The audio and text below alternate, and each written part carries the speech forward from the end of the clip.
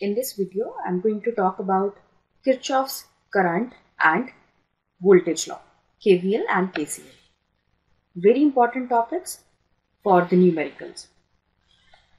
So to start with the same topic, first of all, let us talk about few definitions of the circuit analysis. First of all, what do you understand by a node? Any point where two or more circuit elements are connected together are known as a node. Wires usually have negligible resistance, so we do not consider any resistance of the wire for calculating numericals unless or until it is not given to us. Each node has one voltage with respect to ground. What is a branch? A circuit element between two nodes is known as a branch. And what is a loop? A collection of branches that form a closed path, returning to the same node without going through any other nodes or branches twice. So you'll see that what is a node, branch and loop with the help of examples as well. So let us take this example. How many nodes, branches and loops are there in this circuit diagram? First of all, let us talk about the nodes. As per the definition, where the elements, two elements are connecting together are known as node. So this is node number 1. Now this is node number 2. Why we have considered this whole as a single node? Because in this wire there is no element. Similarly, the third node is this one, the lower one. Similarly, we don't have any element in between these wires. Talking about branches.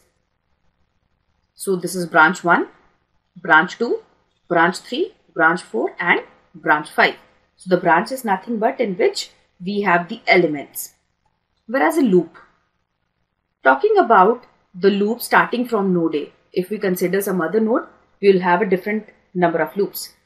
Talking about starting from node A. So this is loop first, this is loop 2 and the last one is loop 3. So these are the loops which we have starting from node A. Now let us talk about what is current division rule. In the previous videos as well, I have talked about the current division rule. So as we know that in the parallel circuits, the current is going to be divided whereas the voltage remains same. So let us talk about this circuit diagram.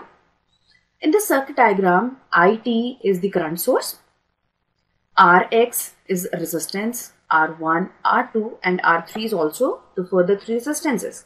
And all these 4 resistances are connected in parallel with each other. Let us assume that we need to calculate the value of current Ix flowing through resistor Rx. So what will be the value? Resistance in the opposite branches, that is RT. RT is nothing but the total resistance of R1, R2 and R3, that is R1 in parallel with R2 in parallel with R3. Divided by the total resistance. What is total resistance?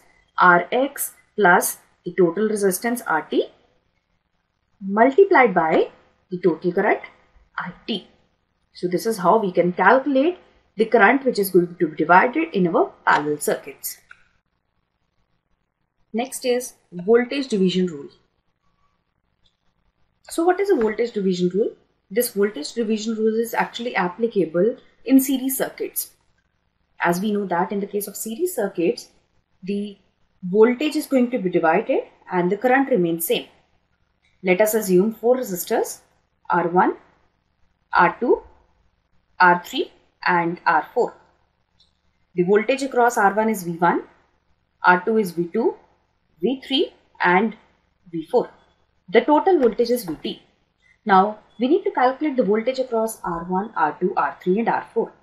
The formula is that voltage across R1, V1T is given as resistance in the same branch, that is R1, divided by the total resistance R1, R2, R3 and R4 multiplied by the total voltage Vt. So you can see it over here. The formula, resistance in the same branch divided by the total resistance multiplied by the total voltage. Similarly, V2 resistance in the same branch R2 divided by the total resistance multiplied by the total voltage. Similarly, we can calculate the voltages of all the other resistors. Now, the main topic, Kirchoffs Voltage Law, KVL. The algebraic sum of voltages around each loop is 0.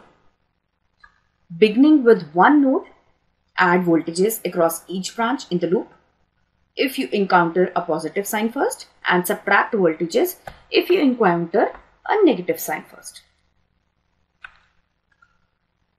That is, summation of voltage drops minus summation of voltage rises is equal to 0. Or we can also consider it as summation of voltage drops is equal to summation of voltage rises. This is Kirchoffs Voltage Law. Let us consider this example. Let us apply Kirchoffs Voltage Law KVL in loop number 1. Assign current variables and directions. Let us assume I1 is the current flowing through R1, I2 is the current flowing through R2. Now, we need to consider by using Ohm's law the polarities.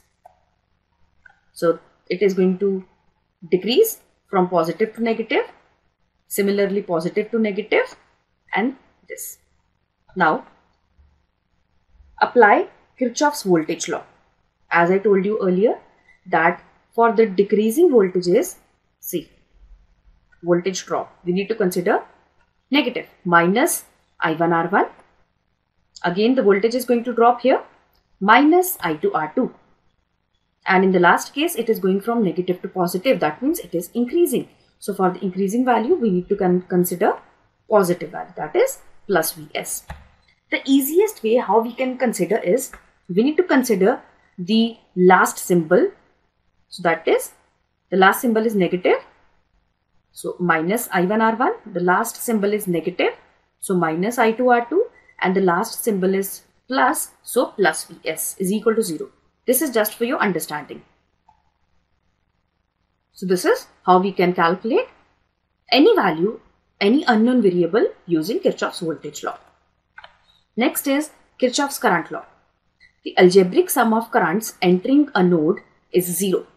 Or we can also say it as current going through a node or a junction is equal to current leaving the node or a junction. That is, current in minus current out is equal to 0, or summation of current in is equal to summation of current out. Let us consider this example. Let us consider this node B. So current going towards the junction is I1, current leaving the junction I2, I3, and this is Is is also current going towards the junction. So going towards the junctions are positive, plus I1 plus Is. Leaving the junctions will be minus I2 minus Is, or we can also say it as I1 plus Is, that is current going towards the junction, is equal to I2 plus I3, that is current leaving the junction. So let us talk about this example. By using KVL in this, we will have, you can see it over here now, that how we are going to talk about the values. First of all, let us assume I1 is the current flowing through 8 ampere. Let us assume I2 is the current flowing through 4 ohm. So we have two resistors over here, 8 ohm and 4 ohm. Now, let us consider the equation by using KVL. So that is, let us assume this direction. So first of all, negative to positive. So that means the outer value, that is positive. So plus 4 I2 minus 8 I1 is equal to 0. By solving this value, it comes out to be I2 is equal to twice of I1. Now apply KCL. That is, 10 ampere is equal to I1 plus I2. Simplifying both the equations, we will have I1 is 3.33 amperes, I2 6.67 amperes. So what is actually the voltage across this AB point. VAB is nothing but voltage across 4 ohm. So that is the same, which comes out to be 26.33 volts. That is 4 into I2. Thank you so much.